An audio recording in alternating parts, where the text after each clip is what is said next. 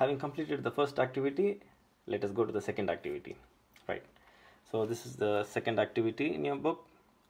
Now you can see that there are two circles, small circles inside the larger ones. So it says that the dimension of the small circle is given as diameter 30. So which means that the radius of the small circle is 15 mil. The radius of the outer circle is given as 30 millimeters. So I'll just write it like this, which is your 30 millimeters. Now, usually the distance between the center of this circle and the center of this circle is given, but unfortunately I cannot find the dimension. So what we will do is we will assume that the distance from this center to this center of this circle is 60 millimeters.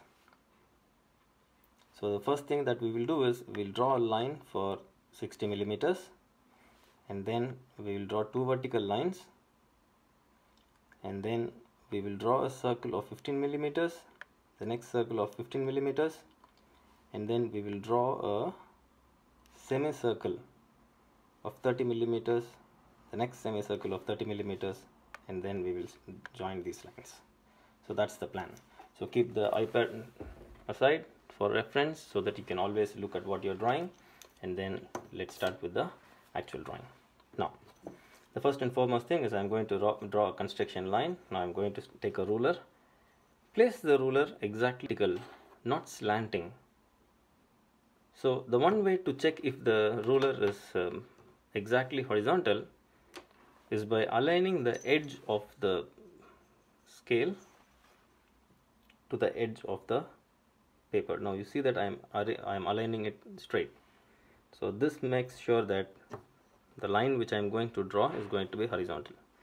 Now, if you are going to use a drawing board, then this wouldn't be a problem, because already the ruler which is there on the drawing board will be horizontally aligned. Now I am just drawing a very thin line. It is just a construction line here, so that's the reason why I am drawing it very thin. Now let us continue.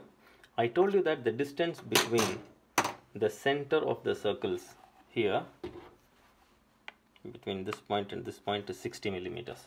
So draw a line of 60 millimeters.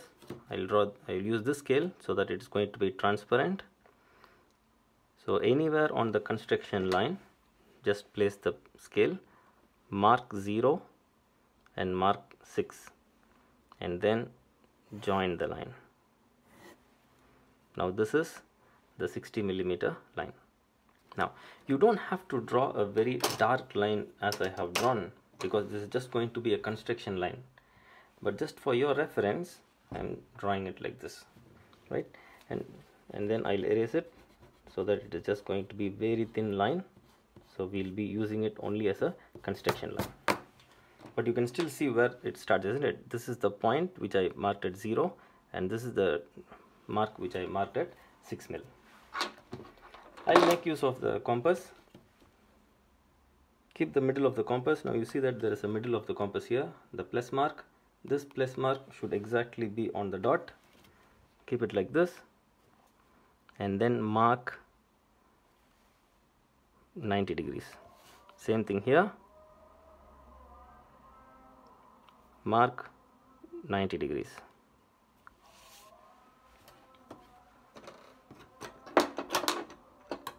And then take the pencil or scale, join the two dots. This is just construction.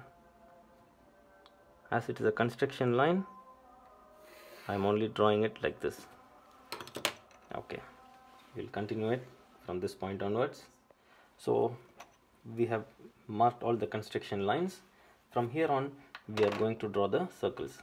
Now as I told you, the small circle has a radius of 15 millimeters, isn't it? So take the compass and then take the ruler, and then you will measure 1.5 millimeters like this. Now you can see it is okay. There you go. This is 1.5 millimeters. After doing this, I am going to keep the circle the center, and then I'm going to draw the circle. Okay, in case if you slip, again on the same dot, and then you can do it like this.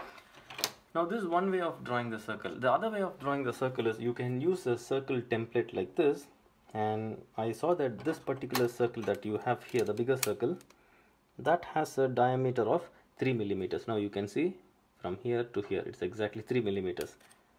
So I'll use this circle to draw it, not the other one. This is a smaller one. I'm going to use this circle to draw the 30 millimeter diameter. Now again, keep it like this.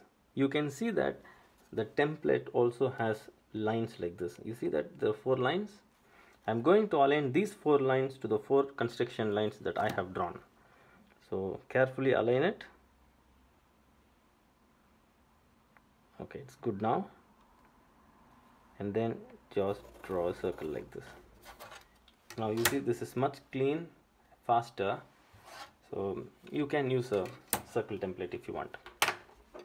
Now the next circle that we have to draw is the outer circle, this one, and the radius is 30 millimeters. Read the drawing carefully. And now of course that's a bigger circle, and I don't have any bigger circles on the template, so of course I have to switch to my compass. And now I'll measure 30 millimeters or 3 centimeters. So to be very accurate, you can see this. Okay, this is 3. Keep it in the center. Don't make a hole, just draw a semicircle. Nice and easy. Same thing here. Keep it here, hold it at the tip, and draw a semicircle. That's it. Now all you have to do is join these 2 points.